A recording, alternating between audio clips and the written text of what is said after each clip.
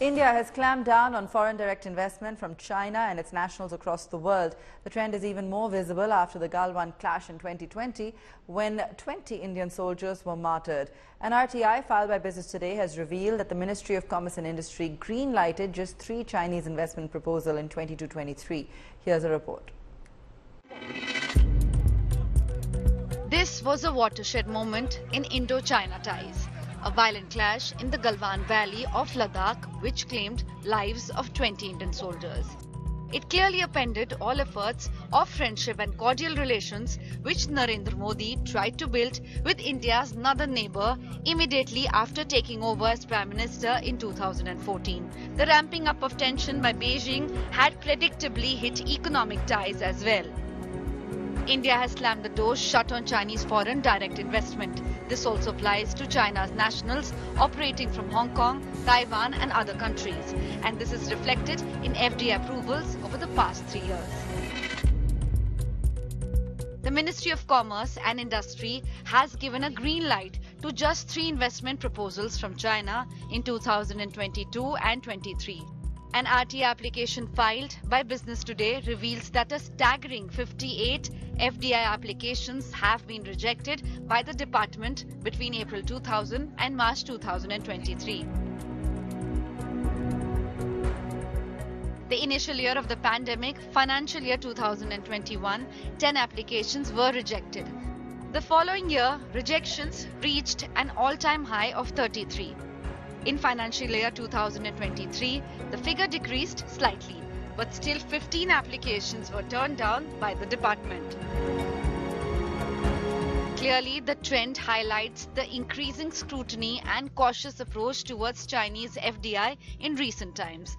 The government has been closely examining all investment proposals originating from China. At present, there is 14 FDI applications pending with the department. Some of the big FDI rejected include a recent $1 billion proposal by the world's largest electric vehicle company, BYD, to set up a manufacturing plant in India. The company had tied up with Hyderabad-based Megha Engineering to expand its presence in the country. Another Chinese auto major, Great Wall Motor, had to shelf its $1 billion investment plans last year, July, after failing to get the requisite approvals from the government.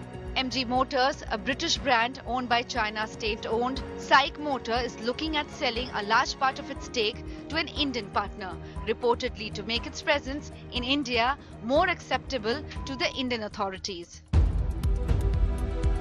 Authorities have also tightened the screws on other Chinese majors in Indian market, with income tax rates on Xiaomi, which reportedly uncovered massive tax evasion and FEMA violations. There have also been reports that some Chinese companies have been found guilty of laundering money in India. According to analysts, the government's primary focus is to prevent any potential hostile takeover of domestic companies by Chinese investors. In fact, the market crashed big time after COVID and many good companies were available for a song. In addition, the move was aimed at curtailing the presence of Chinese companies in India. Also, a number of Chinese multinationals are actually owned by the government, leading to fears of information and data leakage. Interestingly, while India has clamped down on investments from China, bilateral trade continues to balloon.